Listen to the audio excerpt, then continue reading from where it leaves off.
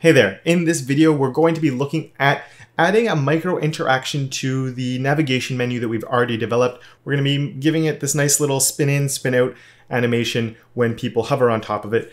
Stick around to see how we can do just that.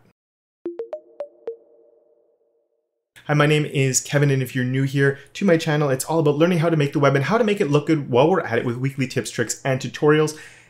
Before I get into this week's video, I just want to say that I do have swag now. I was wearing a similar shirt the last video, or not long ago anyway, but I only talked about it at the end, but it is currently on sale now for the launch period. It's a nice way to help support my channel. I do not make very much off of it, really not a lot, and especially if you use the promo code LAUNCH before the end of January, you'll get an extra 15% off. So if you like the shirt, if you think it looks good, it just lets people know that you like to make the internet and make it look awesome while you're at it. So you can check that out. I'm a really bad salesperson, so this is really uncomfortable for me, but that's okay. We're going to move on from that and move into what I am comfortable with, which is CSS. And as I said, we're going to be looking at the micro interaction of the hamburger spin. And the reason why we're doing it, which is really important, is as we talked about last week, micro interactions are important to help give feedback to the user. And in this case, the feedback the user is getting when they went to close the hamburger menu, it was non-existent. It doesn't even really feel like you can click on it. It feels almost like there's a problem there. So I wanted to add this animation in to make it really clear that they could click on it. And then once I did that, I realized that, well, we need to be able to keyboard navigate as well. So we make sure that there's some focus states, that we have the focus states maybe different than just putting a ring around stuff. We explore the Mozilla focus, which is different from the Google Chrome one, and all of that. When I say Mozilla, it's prefix Mozilla, it's the Firefox one. So we're looking at all of that in this video. Let's jump into it. Okay, so just to remember where we are, we can see that when I click on that, it opens and we can close that just like that. One thing I've done since the last video is I have added a little transition to the links here. So let's just get that really quickly. Here you can see I've added this transition right there just so it goes a little bit more. And I've also added the focus state here just in case someone is on their keyboard and they're going through here with the keyboard instead, that they can navigate through quite easily that way as well. Now, when they use the keyboard to navigate to our X, that's a little bit more of an issue. And it's even, when we hover on top of here, it's a bit of an issue right now because you can kind of guess that it's something that you can interact with, but it's a little bit hard to tell. And you also get that thing that's coming through there. It's a bit of the focus state coming from Firefox that we're going to fix in a minute. But what the big thing here is, I don't like that when we hover on top of it, it almost looks like something's being deselected, or like we know we're not clicking on home. It's obvious that we can click on it, but this is the type of thing that this is where micro interactions come in. It takes the uncertainty out of something. It's giving immediate feedback and not just like, oh, I think I can click on the X and oh yes, it did work, and then everything is normal. We want to give immediate feedback on something.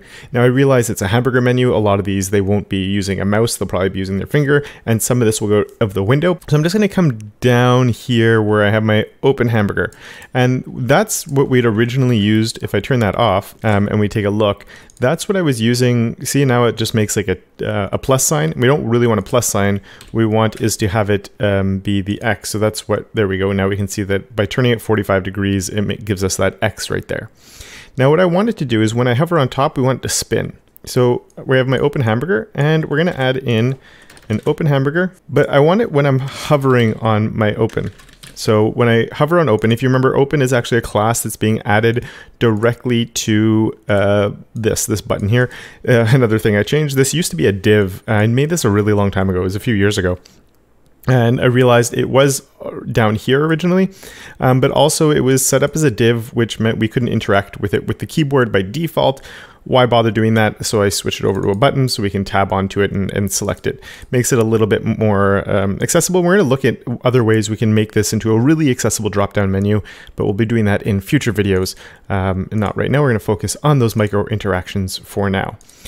So when I click this and it turns into that, this menu toggle is getting the class of open on here. So if you do want to make it a little bit more clear, you could even write like even here, like say we did dot menu toggle with, it's a menu toggle, and open has the class of hover. So if you find that a little bit more easier to read, by all means, we could do that. But I'm just going to leave it with my single class of open. So when my open has a hover, or when we hover on my open, the hamburger inside of it is going to do something. So I'm going to transform, rotate, and way back, it was a long time ago now, I learned about the turn unit thanks to Wes Boss. Now you'd think you could do, well, we could even do one turn. Let's go and look, but it's not going to do quite what you think. It's kind of interesting because of the way it's overriding the 45 degrees here. So when I go on there, you can see how it's spinning like that. So we're getting this cool spin, but when it's finished spinning, it's going to the plus sign. It's because it's finishing at it's the same here as having 360 degrees. So it's ignoring the original 45 that I'd had. And the reason the animation's even working in the first place is because of when we set all this up, I set up a transition on my transform here. So it's still using that same transition on the transform. You can see that's on my hamburgers there. So for this to work, we need it to be like a 45 degrees. So you'd think maybe it's 2.5, but 2.5 isn't enough because it's going to look exactly the same if you do that. So we actually need a 0.125 for that to work. If you're using the turn unit, you could definitely still use degrees here. I just find once you get past 360, it gets a little cumbersome. So I do like using the turn unit. So there we go. We can see it's opening. And when I hover on top, I get that feedback. Immediately makes me realize that I can definitely click on that. And when I click, it spins and closes back down. Now it's really important this is on the open class because if I used instead of open class, if I used the menu toggle just like this, we would have got this really awkward thing where this is spinning and then it stops at that weird angle. And then it's, the whole thing, when we click there, that's kind of weird, right? So that's why I only wanted it target in the open state, where I can actually click on that. And I do like that little spinny thing. Again, it's just giving a little bit of feedback, but I do like that little touch where it spins and then spins back when the menu is opening up thanks to the hover state that's on there. So just a little bit of extra feedback to really let the user know what's going on. And these are the types of things microinteractions are really good at. It's these little subtle things, and the fast spin there maybe is not so subtle, but it's these little interactions. In this case, the user hovering over something or tabbing, because this will work if I tab. If I tab back, oh, it won't work because I only did the the hover. So here we can give the same feedback by giving it the focus state and put the comma there. And if we go and check it out, we should be able to tab on and open it. And you can see it spins. I can tab through, and when I tab back onto there, you can see it spins, so it grabs your attention to let us get into there. Now in Chrome, you would have the outline. Now I do think it's important that we do have an outline on it in some sense, because when we're in this state here, you can see that even if you might notice in Firefox, you get this little black box. So I think what we're going to do here, just to finish this up and make it really good, is we're going to add a few extra little things here for our focus state to really make sure that it's working. So I'm going to do my... and what we're going to do is I'm actually going to come... This is where it's going to get a little messy, but I'm going to do it all here because it's part of my menu toggle. So what we want to do here is I'm going to say that my menu toggle focus, I'm actually going to give it a focus state. You're going to see what I'm going to do here. Let's give this an outline, but I'm going to overwrite the default one. So we're going to say like 4 pixels solid, and I want to get that color that I have right here because it's going to stand out a lot. So that's my white color. So if I save there and we come take a look, you can see it makes that big box around it. I can open it up, and now that box is still there until I come off.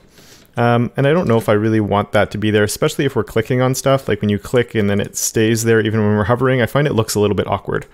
So what I'm going to do is we're going to say that we have our outline there. We also have that Firefox gray sort of dotted line coming in. So we're going to also add onto here the menu toggle Moz focus inner. And that one actually is a border. So we're going to say border of 0. Just should get rid of it. There we go. So now it should look the same on all of our browsers. Small little interjection here from Kevin in the future. Luckily I caught this before the video went live, but I made a big mistake right here when I did this. So I just want to say, because this is for Firefox only, Chrome doesn't understand it. So while that works here and everything is fine, anytime you have these comma separated selectors, if a browser doesn't understand one of them, it just ignores the entire set. So while it's looking good here in Firefox where I was doing things. This is why it's really important to check things in multiple browsers. If I come in, I look at the same thing in Chrome right here, you'll notice that it's the default blue box that Chrome always gives, and there's nothing on it the rest of the time. So the simple selection, or the simple solution for that, is to just have this over on its own with the border of 0 set there. Take the comma off, and there we go. So we could set it up that way. If I save that now in Firefox, it's still working just like it was before. But if we go back to Chrome now here, it's working back the way it was as well. So just really important that we keep something like this. Can't put it in with the comma separated selector because Chrome doesn't know what it is, so again, it ignores the complete set. For the rest of this video, you will see them put together, but I just wanted to make that really clear, and we will be working on this in future videos, so in the future ones, it will be set up properly like this, and it'll be like this over in the CodePen. So my apologies for that. Let's get back into the rest of the video. And then what we can do is we can add in this, so we can put that back there, but when it's open. So if we have a menu toggle that is open, I do need to be... all right, let's just see, but I have a feeling if we do outline none, it's there. Oh, it's turning off. Okay, we don't need it. So we can just say when our open is focused that it is going to turn off the outline. So then if we're here and we tab on, you can see, so here as I go through, and then as I shift tab back, it will spin, and we close it, it's sort of indicating that that button is selected, and then we can open it back up and tab through our navigation. So there we go. I think that for this video is enough. So there we have it. I think it is looking pretty good. I'm really happy with how that looks. I hope you like the turn unit. That's one of my favorite little things that we can do with CSS. It's one of those cool little tricks that not everybody knows about. I didn't even know about it for the longest time.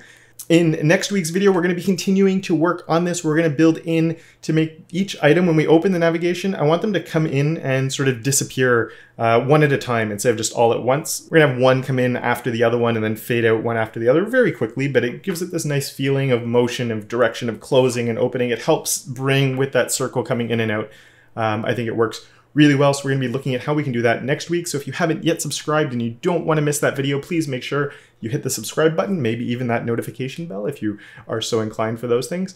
And I guess that's it. So thank you very much for watching. A huge thank you to my patrons for helping support everything I do here on YouTube. And of course, until next time, don't forget to make your corner of the internet just a little bit more awesome. And get a t-shirt to let people know that's what you like to do. Bye.